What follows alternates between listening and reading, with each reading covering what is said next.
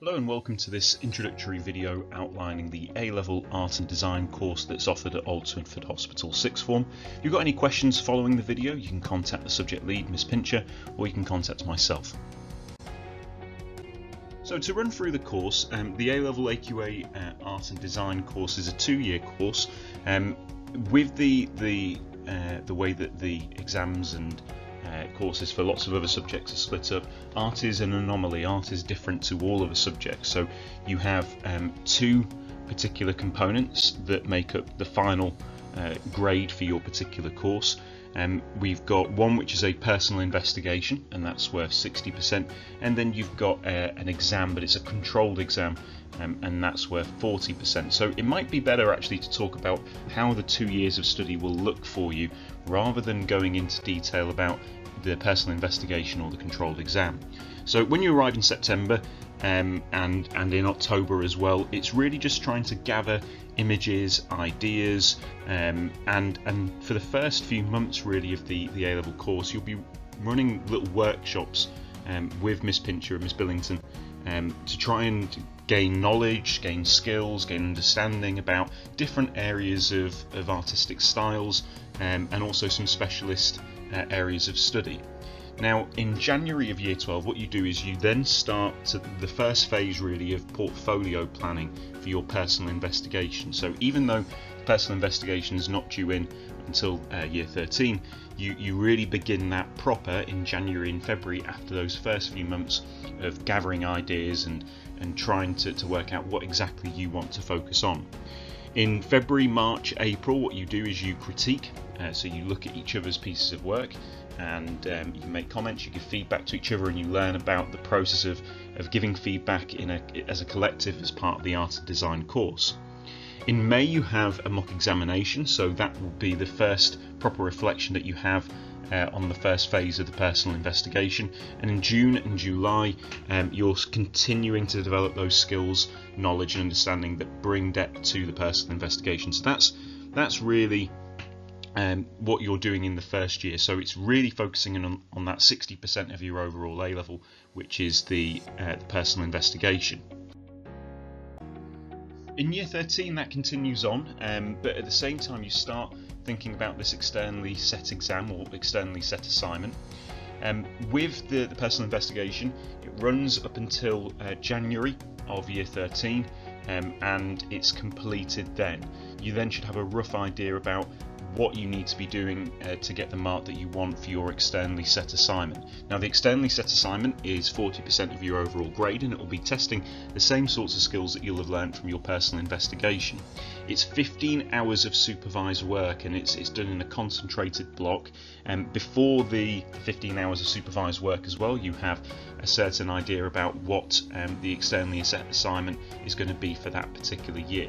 If you've got any questions about that, if you contact Miss Pincher, she's got a booklet that will guide students to make that transition to A-Level study of art, and if there's anything that I haven't been quite clear about, or anything that you want to just double check, you can ask Miss Pincher for that booklet, and she'll be able to pass that on. Likewise, you can always just email me and I'll be able to share that as well. So as I've said already, the department is led by Miss Pincher, and Miss Billington is the art technician, who will be there for pretty much all of your lessons as well. In terms of the art department, the thing that really sets it apart from other providers of art courses is the strong pass rate, and that's been consistent over the past 3 years. So schools are measured on something called value added, and the art department's value added score, essentially how much value does the department add compared to previous departments, is outstanding and is our strongest. If you're looking at the 2019 results as an example of that, 38% of students last year got an A star in the course. 92% of students got an A star to C grade, and all students got a pass grade. Now, considering that art is quite a popular course, that's a very, very impressive track record. As part of the process of learning these skills, what Miss Pincher does as well is embed field trips into the delivery program, so that students can see how artists are applying these particular skills in their own work.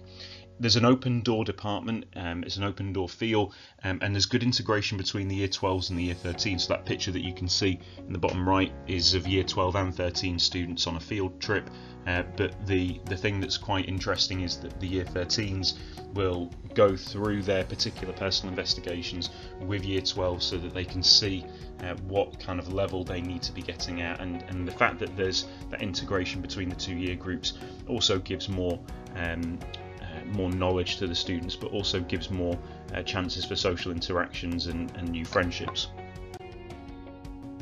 To study A-level art, you need to meet the school's minimum entry requirements of 7 pass grades, but you also need to ensure that you have a grade 5 in your art. Some students also like to provide a portfolio of work to show to Miss Pincher to get some ideas flowing before the start of year 12. The desirable traits that we're really looking for the department are, because your personal investigation is going to be something that you're going to choose and a branch of art that you're particularly interested in, you need to ensure that you're willing to spend a lot of your free time researching more about that specific chosen area and gaining new ideas, particularly in that first term when you're gathering ideas. That's a really crucial thing for you to do. The second thing that we're really looking for is students that are organised in their time, because you're going to have to spend a sufficient amount of time putting in those hours for your particular projects, for those workshops, for those skills in the department, and that can actually be a lot of the time in your study time, so when you don't have a lesson. So as a consequence, you need to make sure that you're able to balance that with the other two subjects. And these are traits as well that are advantageous before the start of sixth form study, but will help you out with when you join the sixth form. And that links in nicely to the kinds of pathways that you can take with art, because art is a course that is designed to provide you with the transferable skills that employers are really looking for. So being able to develop individual ideas, individual project ideas, to collaborate with others, to critique others, to show those kind of observational, research, analytical skills, to solve problems as they encounter, and to understand that working through a project, particularly a long project, is going to encounter problems that you hadn't perhaps foreseen. So having that resilience to be able to overcome those particular problems, to be open to new influences and constructive criticism, how to set up businesses and entrepreneurial ideas as well.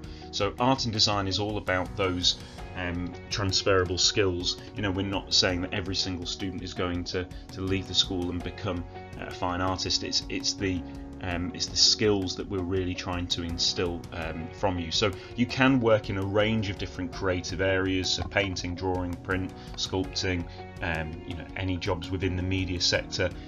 You can learn from this particular exercise your dexterous ability, and it might be that you want to go into a particular vocation, so photography or plastering or painting, pottery, glasswork, but really art can be used for anything. And I think that if we look at how some students have used their art and design course for university study, you can see that. So if we take Ernest and Tom and Max, for example, last year, Ernest combined art with Chinese, maths and RE and philosophy, so a real range of subject areas there. He's studying fine art at the moment at Loughborough, and he's decided that he wants to take his course further. What sometimes students do as well is they might do the art and design A-level combined with some other subjects, and they might then do an art foundation degree, and that's then something that they need in order to progress further in their artistic skills. So sometimes that happens as well. You can see that Max has decided that he's going to take his art studies to do architecture, and he's doing that at the University of Nottingham. Tom, for example, combined art with some sciences, so BTEC science and with biology, and he's reading agriculture. So art is a good subject that all universities will look at strongly. It's interesting as well how differently people like Ernest have been assessed across his different subject areas. So art and design with the personal investigation and the externally assignment is very different to the 3 exams that you'll get in mathematics, which are short exercises, lots of questions, and then compare that to the RE and philosophy course, which is 3 exams and is all essay based. So art and design is for some students that welcome subject that is actually a different form of assessment compared to the other subjects that they've chosen. Let's move on now to the work that's required of you over the summer. So we've got expected tasks to make sure that you're consolidating your GCSE skills and your work to broaden your subject horizons, and then the essential thing that you need to complete for September are the bridging tasks. Now, in terms of consolidating GCSE work, because if you did GCSE art, because everything was cut short prior to your particular examination, your external exam, it's not really going to be the case that you can build on any knowledge that you've got from the GCSE course. So what Ms. Pinch has done is she said that if anybody wants to consolidate some of that material, to contact her so that she can share this particular booklet. Likewise, you can contact me and I can share this with you. And within that, there's a suggested area of cultural knowledge. So these are books and podcasts and music and reading that people can listen to so that they can get inspiration for their ideas for their personal investigation. So there's a whole host of different topics that Ms. Pincher is suggesting, but she's essentially saying that in order to improve what you've done at GCSE, you need to increase your cultural capacity and your cultural knowledge, and you can do that over the summer holidays. And it might be a welcome task for many of you to do, because it might not feel as though it's work per se, because actually what you're doing is you're just building your cultural knowledge. To broaden your subject horizons, there's a few things that we would suggest. There's the Modern Art Notes podcast, which is about particularly contemporary art and contemporary artists. So it's something that you can find on Google. It's been going for a long time. You can see that they're on episode number 453 at this particular point. But you can scroll back through and you can look at historians and artists and authors talking about specific artists and work that's being presented. It's quite difficult to have a podcast that's successful for art, because obviously you want to see the work. That's the main point of this. But they do manage to get this fine balance quite well. So I would recommend that you have a look at that. It'd be interesting as well, if you've got time, to watch Ai Weiwei's Never Sorry. So that's a film about the Chinese artist Ai Weiwei. It'd be a really powerful video for you to watch. It's a documentary, and it's about Ai Weiwei's imprisonment by the Chinese authorities, and particularly his approach to art. So he's been criticised by many as being somebody that actually deconstructs to the level where he's destroying certain art. So the famous example would be the urn that he dropped, the 1,000-year-old Chinese urn that he destroyed and captured in a series of photographs. But it'd be interesting to see his take about how people should be approaching art. Finally, you can go onto YouTube and type in the art assignment.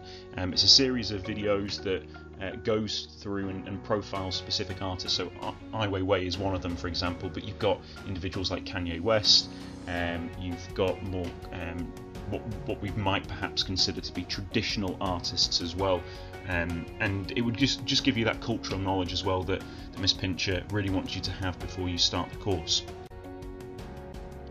With the bridging tasks, so these are the essential things that we want you to do. We want you to do the middle task as an absolute must, so you must do that middle white task, and you can choose 2 of the activities from around the outside.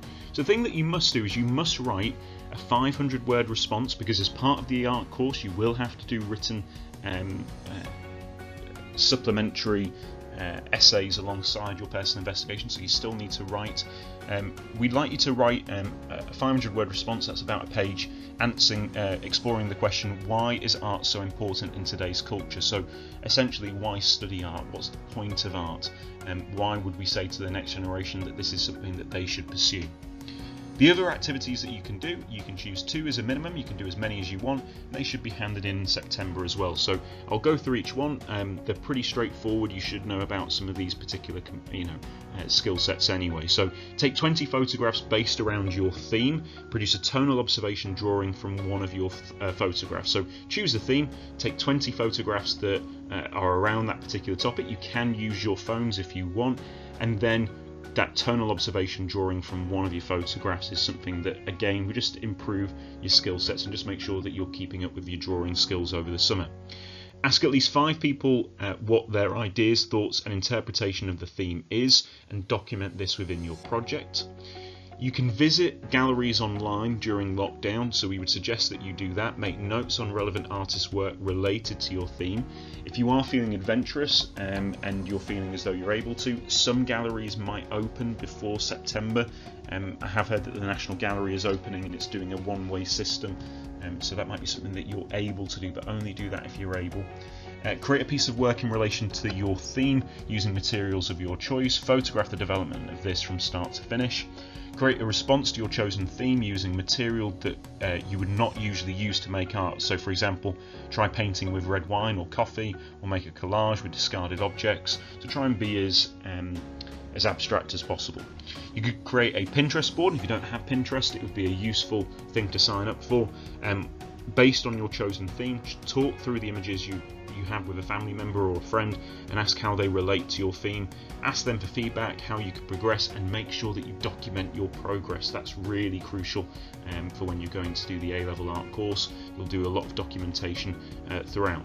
Find a piece of art that inspires you. You can relate that to the mini project theme that you've got in your mind, and write a 500-word analysis of your chosen piece, reflecting on both the subject and the techniques that are used.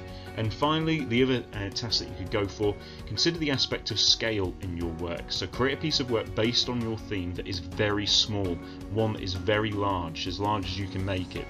Photograph your work and write a paragraph on each discussing the merits of scale. So the whole idea for this is, if you do the middle task and choose 2 of the other things, that in your first few lessons with Miss Pincher, the rest of the class will be able to bring in all their ideas. You'll be able to start looking at what people have got as initial themes, and you'll be able to start having those group discussions.